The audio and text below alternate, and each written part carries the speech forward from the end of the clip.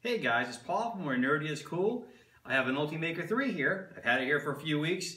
Let me tell you what I think about it.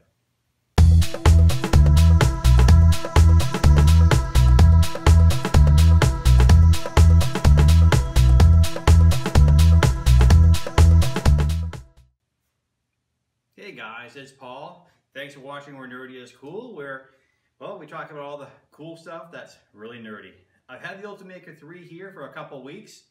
I had a Comic-Con, actually it was this past weekend, and I asked Ultimaker about 2 months ago if any of the Ultimaker 3s could make an appearance at the local Comic-Con. They said sure.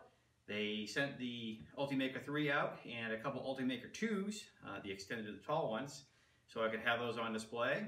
And I've had the better part of the month to get used to the Ultimaker 3, and well, let me tell you some of the really cool things about this thing. First of all, it's very pretty. It has obviously the dual nozzles and it can do multiple materials.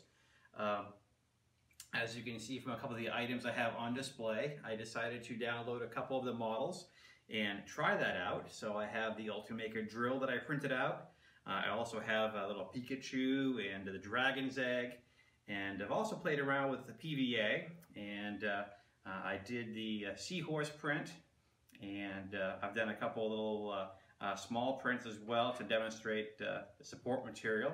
These were really popular at the Comic-Con. The kids thought it was kind of cool to put that in water and watch the PVA turn gooey and evaporate and go away. But let me name off a couple of the features here on the Ultimaker 3 in case you don't know anything about them. This is aimed at a more professional user. I would say it's definitely a step up from the Ultimaker 2 in a lot of ways. It does have the same extruders as far as for the motors, as far as feeding the filament in. There's a lot of niceties that they've built into this printer. It has auto leveling. It also has a web camera in the corner, so using the app, also it's available in iOS or in the Android format, where what you can do is you can load that up and connect to the printer remotely, and you can see what it's doing.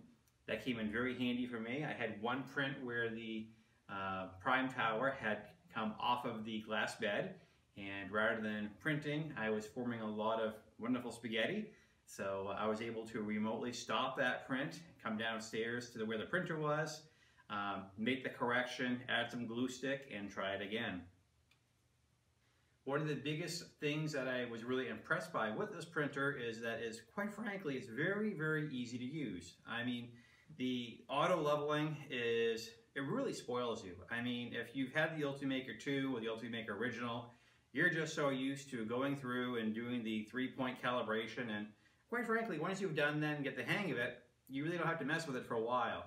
But it was really neat to see this printer just automatically from the get-go, starting a print, it would go through, it would do the 3 points with one nozzle, 3 points with the other nozzle. It would compare that math, and then if it was satisfied, off it would go. I encountered an error message on 1 or 2 prints where what had happened was there were some filaments that had dried up on the nozzle, and it was throwing an offset. And essentially if you purchase one of these things, one of the things that you'll learn to do is that before you do any prints like this, you want to make sure the nozzles are clean. It gave a pretty, the error message didn't look too terribly scary, but it did let you know that when it tried auto leveling, its math didn't add up.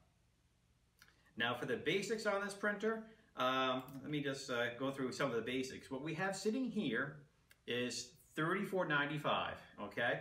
And the extended version, which is a little bit taller, that is $42.95. So these are not inexpensive printers by any stretch of the imagination. The size of the Ultimaker 3, the print volume rather, is 215 by 215 by 200. For us Americans and non-metric folks, that is 8.46 inches by 8.46 inches by 7.87 inches. So to compare, an Ultimaker 2 Plus is a little bit bigger at 8.8, 8.8 by 8.1. So what's happening is, due to the dual nozzle configuration, for example, that outside nozzle can't go all the way out to the sides, and vice versa. So you wind up losing a little bit of your print volume if you're going to go with the Ultimaker 3. And if you have prints that are just barely fitting your Ultimaker 2, that might be a problem here with this one. The extended as well, the extended is a little bit taller, obviously. Like I said, this one sitting here is 7.87 inches tall. The extended is 11.81 inches. Got all kinds of notes here on the laptop. The Ultimaker 2, again, is a little bit taller. The extended version on the Ultimaker 2 is 12 inches. So I think what's happening here, we're dealing with a much bigger print head and some other mechanics that have kind of limited the space a little bit. I guess that's one of my small gripes with this printer would be the loss of the print volume, because I do have a lot of my BB-8 project prints that I was really looking forward to doing with the PVA support, but they barely fit in the Ultimaker 2, and they certainly wouldn't fit in the Ultimaker 3. So when I got this, my mindset was, I'm not sure if I really would have a use for this, but let's try it anyway. So let me show you a couple of the prints that I did. Let's demonstrate the good. So obviously I have emphasized a number of times on this channel I'm doing the BB-8 build, and there's been a couple of prints where support is a real problem. With BB-8 being obviously all curved surfaces, we're running into situations where we're using a lot of support material and we're trying to print very thin, and sometimes those worlds collide, and in this case I have a print here, and as you can see there's a ton of support, and due to us trying to print thin, it's really quite a mess to try to remove all that, and it's going to be a lot of repair work. So, using the Ultimaker 3 and taking advantage of the PVA support material, what we did is we made use of the PVA support, and look how nice this print came out. And look at the bottom here. That's all the PVA support. Now, the con to this is it takes a very long time because you're swapping back and forth between the nozzles. But again, you know, if you really want to have a superb print with minimal cleanup and you just want to set it and forget it, this printer can do it extremely well. You know, again, I went into the Ultimaker 3 thinking this is probably not something I would probably use a lot, but after getting results like that and then dunking that in water, and this is the finished result, versus, you know, the cleanup I would have to do on the other part, it's really quite remarkable. So there's definitely some pros to that PVA support structure, because, and I'll show you on another print. This is a print here. This is one of BB-8. Inside the head is a mechanism that holds the magnets. Now, the part, when it's printed, it goes down like this. So you have a lot of support material because it's slightly curved. And even with the best cleanup, it still came out kind of pooey. So what we did is we did it on the Ultimaker 3. Again, we have that PVA support structure. And then the finished result after sitting in water is it's baby smooth. I mean, no cleanup whatsoever. I mean, you throw it in water, come back in 8 hours, and it's all taken care of. So again, let me emphasize, I went into this thinking I wasn't sure I would have any real use for this in the products I do, but when you get results like that, pretty darn impressive. So we're talking about some of the, I don't want to say it's the bad or the cons, but let's talk about, let's talk about some of the drawbacks that this printer has versus the Ultimaker 2. The first is going to be the small build volume. I wish when they were putting together the Ultimaker 3, one of the topics that I'm sure they debated all this, but you know, one of the things as me as the builder is I'm thinking that anything I can do with the Ultimaker 2, I can do with the Ultimaker 3. Well, that's not the case because the Ultimaker 3 is slightly smaller. So for a lot of the things I want to do that just barely fit the Ultimaker 2, I can't do here. Now there's a lot of cool stuff I can do, but in the nature of my BB-8 building, the dome pieces and others, that smaller build volume definitely hurts me. And the other thing, it's the elephant in the room, is the price. It is $34.95. It's $1,000 more than the Ultimaker 2 Plus, and I think I'd have a hard time justifying spending that kind of money. But on the other hand, there are a lot of really nice features this thing can do too. The camera on board, the dual nozzle, dual color, PVA support. So I go back and forth. I'm kind of in love, out of love. My mind is going, wow, this thing can do everything. It makes it so easy. And on the other hand, I'm going for $1,000 though. So if you're on the fence between the Ultimaker 2 and 3, I'm not sure I'm really helping you, but I'm just going to tell you that, if you really want to have the dual nozzle PVA support, multiple color, the remote monitoring and stuff, this is fantastic. I mean, it's great. The spool reader on the back, which reads the Ultimaker brand filament and tells the Ultimaker 3 what it has loaded up, I am not sure if that's my favorite thing in the world or not. I'm certain it adds a lot to the cost, and I'm sure for the professional users that don't want to fool around with retraction settings and the sweet spot for temperatures and stuff like that, the folks at Ultimaker have already sorted that all out for you. So I'm sure it has a value, but for people that have experience with the Ultimaker 2s, they might wonder, do I really need this? And one of the other issues I had with it was the Wi-Fi sometimes dropped out on me. I would have it on Cura for a few days, and then suddenly it was gone again. So I don't know if that's something I need to fix on my local network to make sure that, because it's a DHCP network, so I don't know if I need to do something on my router settings to fix that or not, but just worthy of note that when the remote monitoring was able to connect to the printer, it was great, but then suddenly it dropped out on me. Even when I searched by the specific IP address, I still couldn't reach it. So. That said, Cura was a little bit wonky using this thing. When I was going back and forth between one print core and the other, this laptop it's an i5, it's got tons of RAM and a solid state disk, and I found it was spinning quite a bit. It's still quite workable, just there was a fair amount of hang time trying to do things. So again, I'm sure they're fixing that with the next version of Cura. Right now we're at 2.50, 2.6 is in beta, so by the time you see this review, that may be resolved. The other two things I wanted to mention, I don't want to go on forever here, but the print cores. We're used to having the interchangeable nozzles from the Ultimaker 2 and Ultimaker 2 Plus, and also with the Ultimaker Original. These guys use specialized print cores, and currently you have the AA and the BB. One is for just PVA, one is for everything else. They work really well. I didn't experience any clogs or any issues. But in the event you do have to replace one of these, they're $114, so that's a fairly good chunk of change. Right now they just have the 0.4 nozzle. I haven't seen where they have the 0.8 or 0.6 coming out yet. Again, we'll have to check with Ultimaker to find out what's going on there. And speaking of dual materials, the PVA does a superb job. It's expensive again. They sell it in the half rolls, 350 grams for $47.95.